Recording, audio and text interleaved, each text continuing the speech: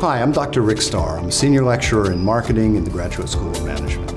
I'm going to be teaching a new course for the MBA called Building Capabilities for Performance. And my aspect of that is considering the marketing aspects of performance. This course I would expect would be useful for managers because it is picking up on some core ideas of marketing.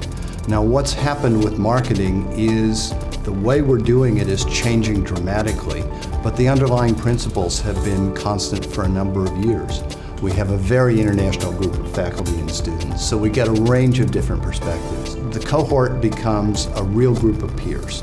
They support each other, and with the faculty, they are operating in a way that's much more collaborative. We're actually all working together to solve some managerial problems. It's a really exciting environment to be in. There is no place better to be than New Zealand. You can be on the edge of the Pacific Rim. You can see a small open economy in action. You can have terrific classmates, and you can also have opportunities to one of the most incredible countries in the world.